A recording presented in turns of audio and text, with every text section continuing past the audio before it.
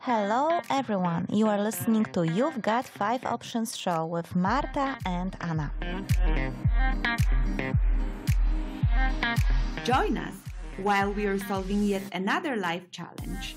And if you decide to share your problem with us, yours can be next.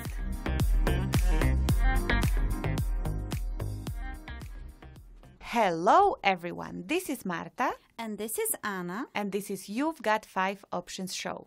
Still without a new jingle, but give us a little bit of a time. And today we would like to continue with a really great topic that we have started in the previous episode. The power of LinkedIn Local. So basically, here Cathy, our lovely guest, will tell us about 5 tips for being a better networker using LinkedIn Local. And in the first part, we have talked about the background that Cathy is coming from and why actually she started this whole thing. We also talked about what LinkedIn Local is and why is it so powerful actually for networking.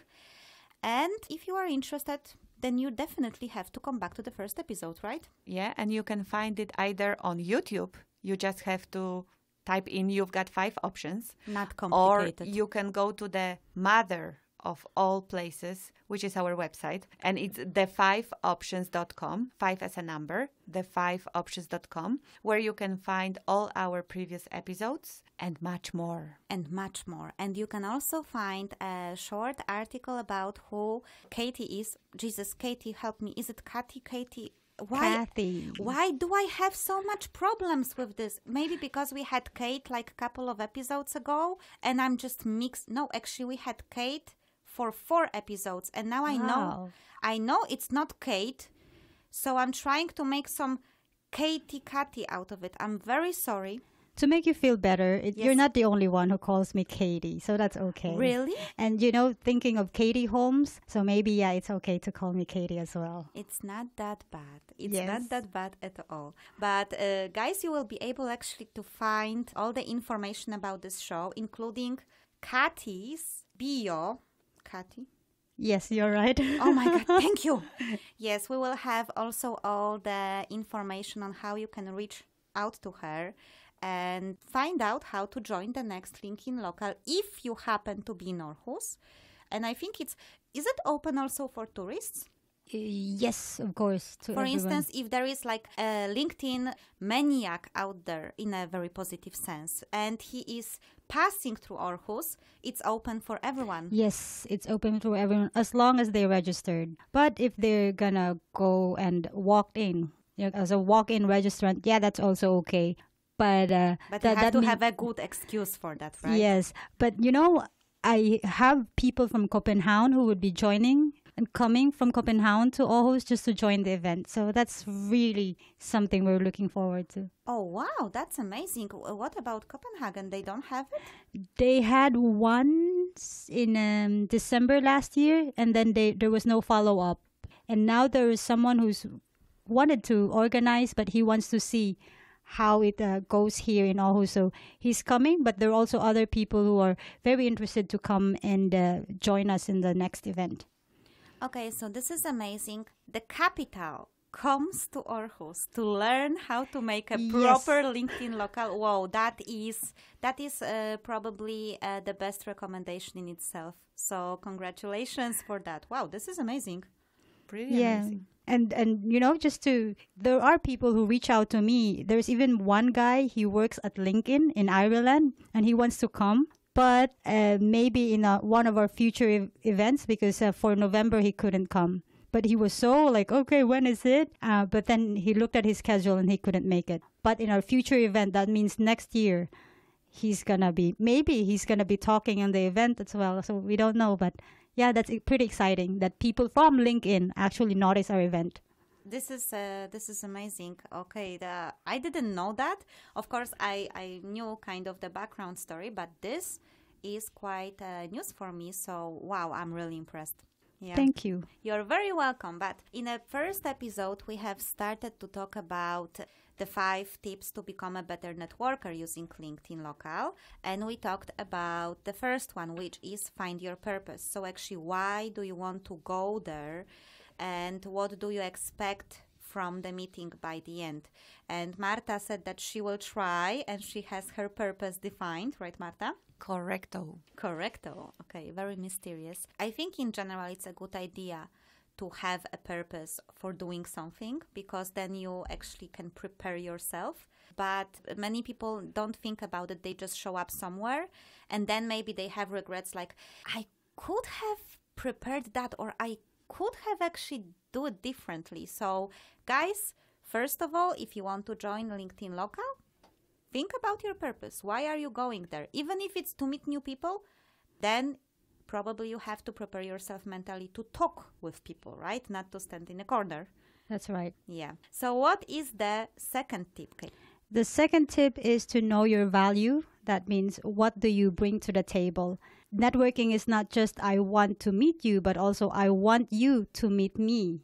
So knowing one's value and being clear about what you can contribute would give you this chance to communicate clearly to others what you represent. So I think that's, for example, when you come to an event and you say, I can do this, I can produce music. So knowing your value and what you could give to others or what you could present to others would basically help you clear out the small talk. Because sometimes, you meet someone and you're like, you don't have anything in common, you don't know yet that you have anything in common. But to say to someone, okay, this is what I do, then it opens the conversation. So knowing your value, going to an event and saying, this is what I do, would really, really help you in the long run.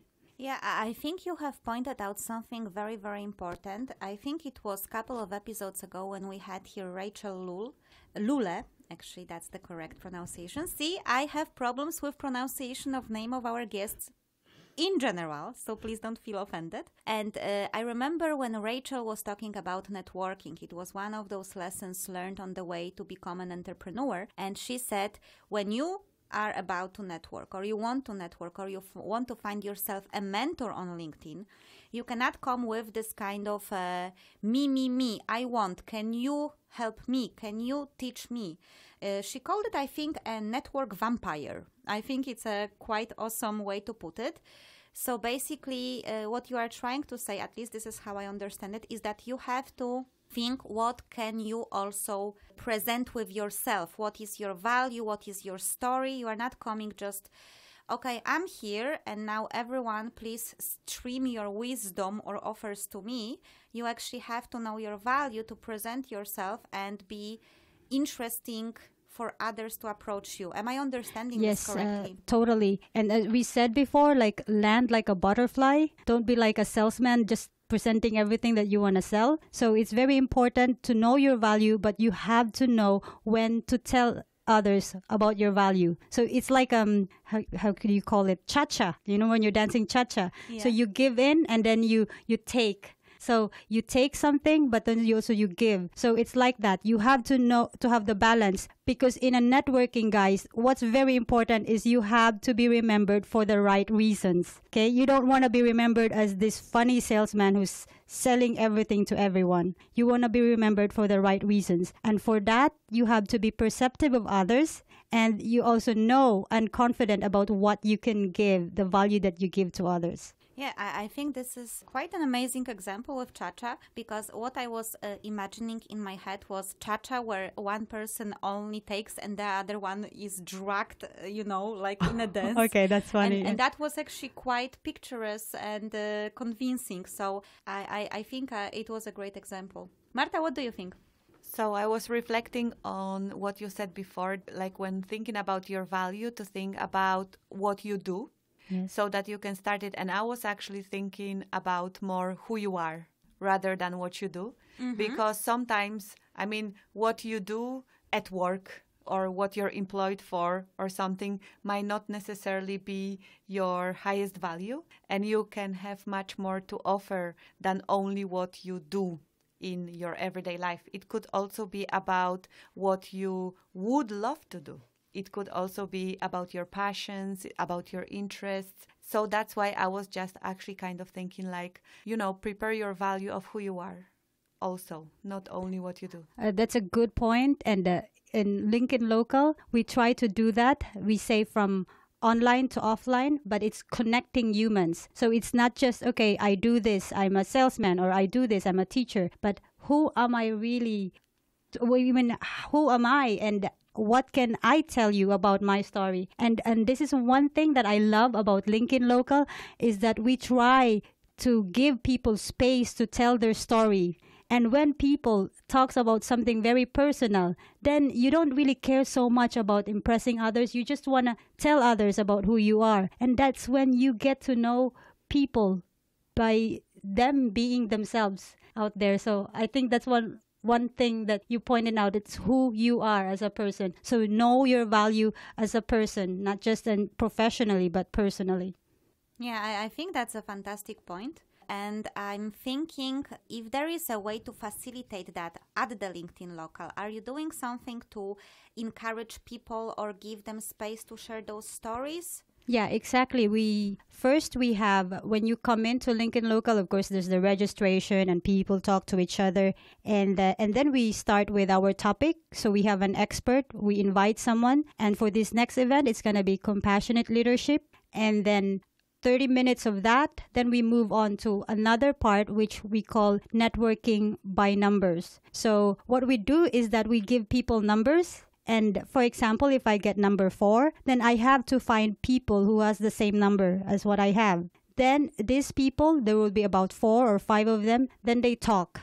And then we also have, this would be about 30 minutes. And then after that, there's another kind of networking. We call it networking by topic. So we have signs of different topics. For example, if you want to talk about personal branding, so we have a sign there in the room or in the restaurant where there's personal branding, there's career strategies, there could be cultural experience, creative hobbies, and then basically people choose where they want to go. So if I say, okay, I want to talk about my creative hobbies, I'm a really good musician. So then you go to that side of the room, to that side of the restaurant, and then you talk to people. You talk about your creative hobbies to others.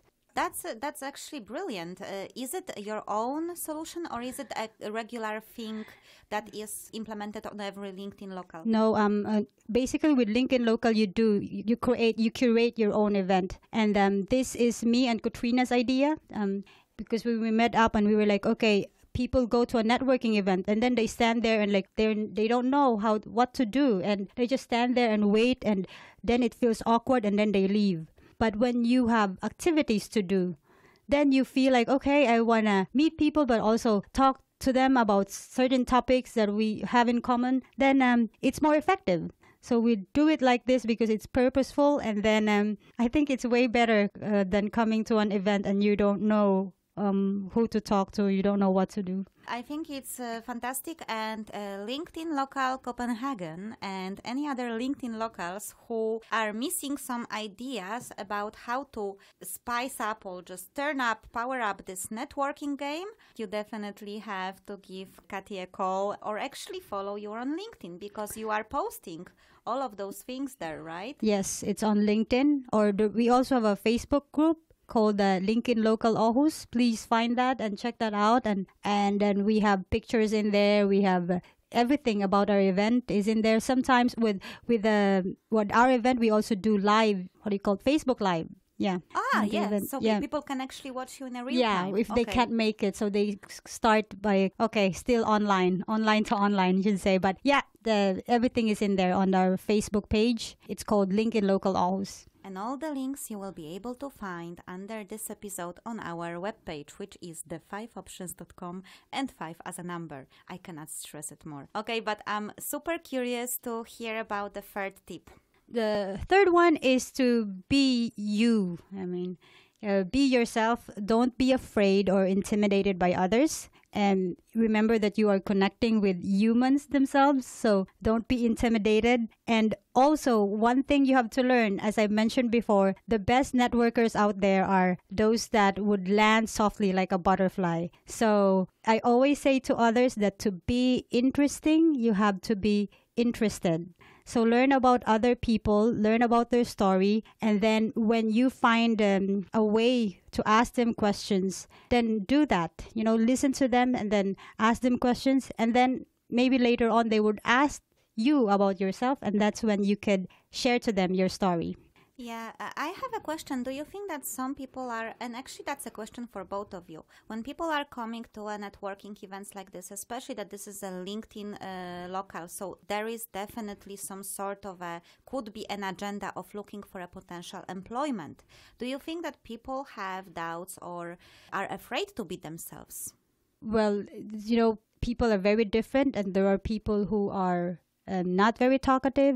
So what they do is they usually observe other people, and then they try to talk to others who are very open and friendly. But then there are people who are also very open and friendly. And so, I think that going to an event, you just be yourself. And I mean to say, when yourself, that means, you don't feel intimidated of others, but also try your best to reach out to others, because I understand that it could be difficult, especially for those that are very shy and they go to an event, that it could be challenging for them, but it's also a way for them to challenge themselves and reach out, especially if they really have a purpose on finding others or finding employment. That's why I think that having a clear purpose about why you're going would really help you. And that means when you have purpose, you prepared yourself for it. And when you're prepared yourself for it, then you are way more confident than just coming to an event without any purpose. Yeah, I think so. But I'm also wondering if you have maybe encountered any situation, both of you, in any other professional settings where people were trying to pretend someone they are not because they think I am not good enough the way I am. Or for instance, well, normally I'm just a really funny, weird, nerdy person, but I have to pretend that I'm very professional or something. Have you seen those situations? So I think that the beauty of your tips is that the second step was know your value. So I think it makes it much easier. First, you get yourself prepared. Then you think about, what's my value? And you can also think about what are my values. So you can also kind of prepare yourself in this way. And I think sinking into that, feeling a little bit prepared and sinking into, okay, I actually do have something to share to others can help you really be there and be you. Yeah, exactly. And, if you're not authentic about who you are, people could see it. So, you might say like, oh, I want to be like this. And, oh, I'm super friendly and that. But people could feel it. So I'm not going to advise anyone to say, okay, when I say do your best, I mean, do your best to present who you really are, but don't do your best to be inauthentic, but just be yourself in knowing your values, as you said, Marta. So that would help you. But being inauthentic, just faking it, it's not going to help. Yeah, I totally agree. I think that we have an inner compass for bullshit. All of us. Exactly. And I think we can see through people who are trying to be someone else. And I think that in many cases that just comes from insecurities. But Marta, that was a fantastic point. If you will go through these tips as steps, first your purpose, preparation, and then your value, then it's easier to notice that you as you is the most amazing thing that you could offer to others, because no one really wants to see you trying to be someone else, right? Yeah, and if I might add to that, if you see people who are very successful and they're very likable, it's because these people really know who they are and they don't care if people like them or not. And then we like them because they are being themselves. So that's one thing to consider. Be yourself and don't be afraid to show who you really are. Yeah, I totally agree. Couldn't agree more, actually. So what was our tip number 4? Number 4 is give more than you receive. Okay, for other people, like, what? You just told me I have to be purposeful in something. But really, when you give more than you receive, that means you become a source. Like, for example, I just give example for me. I'm creating this event, and after the event I actually reach out to people and say, okay, do you want to contact this company? Okay, do you want to contact these people? Maybe you could have a mentor. So this is maybe because it's a satisfaction for me to help people, but really you could be remembered when you give. It's usually a giver. When you're a giver, when you tell other people what you can do for them, then that makes you being remembered, better remembered actually. And then people, that's a way for you to highlight what you can do. That's actually a very good point. It's actually a highlight of what you could do, also in a professional settings. This is an amazing tip. Marta, what do you think? Well, I think in general it's a really great tip. I'm just thinking, just make sure that you don't take it in a wrong way and you don't try to, for example, like over give advice. That it's not because I think there is sometimes also those people that want to give so much, but maybe there is no, respondent to that. Yes, totally agree with you. So in general, I really agree. It was just, like a side note going in my head that sometimes the best you can give is actually ability to listen. So if someone who is maybe a little bit shy, finally comes and opens up a little bit and starts, talking to you and saying about himself, actually the best thing you can give is a good ear to listen. Yeah, exactly. And a very important point, and it's good that you mentioned that because, hey, give because you are wholeheartedly giving. Don't give because you're like, okay, I have to fake this and give. No, give what you could give. You have to have a border for this. A border, like when can you give? Because I also understand with some people, they just ask for too much. That's impossible. That is another point to it. I totally agree. Yeah, because they see that, oh, okay, she likes giving information, she likes helping out in this, and then they take advantage. Then you have to have a border. No, this is what I can give you. Yeah, actually, I have to tell you, I just have an example from my own life. Literally 5 days ago. Usually when someone writes to me on LinkedIn and asks me for an advice, it's still LinkedIn, just not local, I usually reply. Because, someone is asking me, for instance, about podcast or this. And then there was a guy who approached me and he was like, hey, I'm starting podcast here in Denmark and this and this. Could you please help me with a couple of things? And he wrote me a couple of questions. And I was, okay, I know how hard it is to start and stuff. So I responded, like I gave him like half a page answer. He didn't even wrote me thank you. And I was like, okay, maybe next time before I will give so much, because it's like, it's not about that I want to hear the thank you, but it's like I had a feeling he took everything he wanted and then he simply disappeared from the radar. So I think you have to have a certain border, especially if you like to give advices, and you have to put yourself some sort of a limit. Yeah, and that's a good way to tell others or listeners that yes, if you're networking, you would meet this kind of people. They just receivers, they don't give, so they get something from you and then that's it. The network vampires. Yeah. Oh, that's a good one. Yeah. Network vampires. Yeah. So how do you deal with network vampires? Well, I don't gravitate in their area, so I basically just focus my energies on those people who I know could get my help or who I know is very thankful for what I can do for them. So those people that are vampires. But if they are chasing you, they are, with their teeth grabbing onto your neck. How do you deal with that? So I do my ninja stuff. Or karate stuff. That sounds amazing. Yeah. No, but really, I mean, I'm looking for advice because some people, they are not very good with, like going away. They don't know how to say no. They don't know how to put that border. Yeah. So what I do, like if there are people like this, I give them one answer, no. And then no reason. I don't give them reasons why. I just say no, then that means that is it. I don't want to deal with you anymore. So just no, and no reason why. Because if you give reasons, then they would ask, like, why do you, like, they would continue. But if you give them precise answer, no, then I think that's one way. That's a very good advice, because you don't look like you are explaining yourself. Yeah. You show some really strong assertiveness. Great advice. Thank you for that.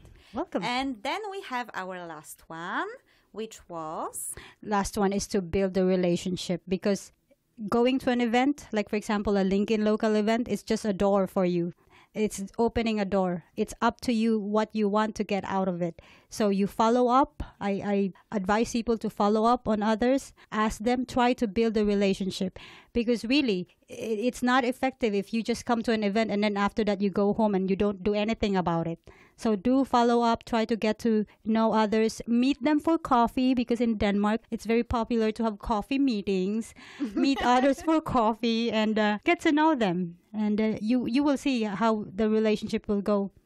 Yeah, I think I totally agree. I think it's when we think about it, it's obvious, right? You went on the networking event, you met some people, you should kind of follow up.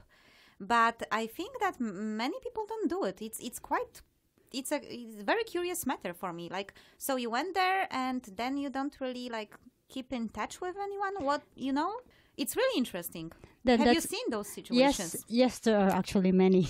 I would not name them, but you see, that's the difference between people who are good networkers, who get something out of networking, and people who just go there and then that's it. Because people who are good networkers, they do follow up, and that's the difference. Because they follow up, they meet people for coffee, they get something out of it, they ask for advice or referral. Like, for example, if I meet someone and she works at Vestas, just an example, and I'm really interested to join this company, then I say, can we have coffee meeting? And then ask her about the company.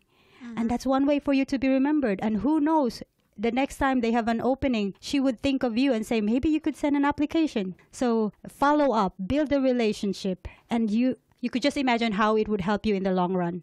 Yeah, I can totally agree. And I think it was also a good point that you mentioned that if you go for a coffee with someone from the company you're interested in, ask about how is the company and so on. Don't try to push your CV and say, okay, listen, this is my CV. Can you somehow get me in there? Because that, I think it's very off-putting. Yes. No, that's not a good advice. If you just like, let's meet for coffee. Here's my CV. Could you do something about it? No, that person would not recommend you. I'm telling you. Yeah, definitely.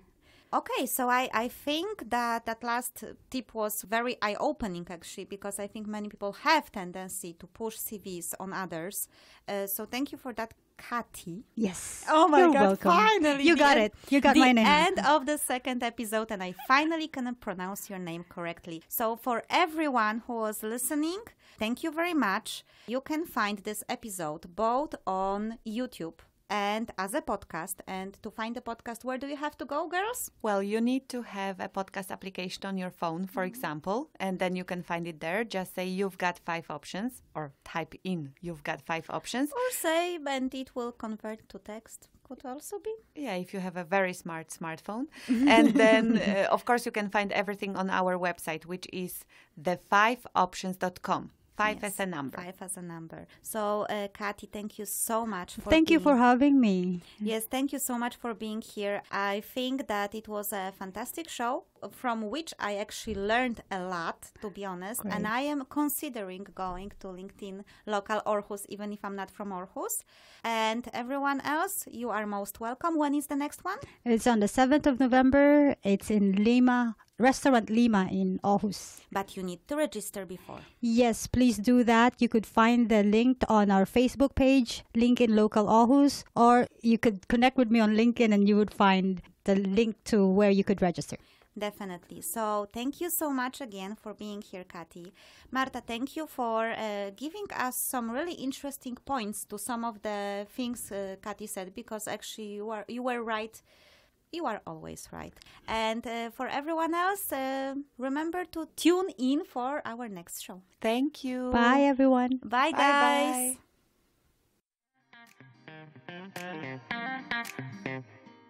You are listening to You've Got 5 Options show, where we solve your life challenges. Remember that you can visit our website, the5options.com, where you can submit your challenge or find our previous challenges. That's all, folks.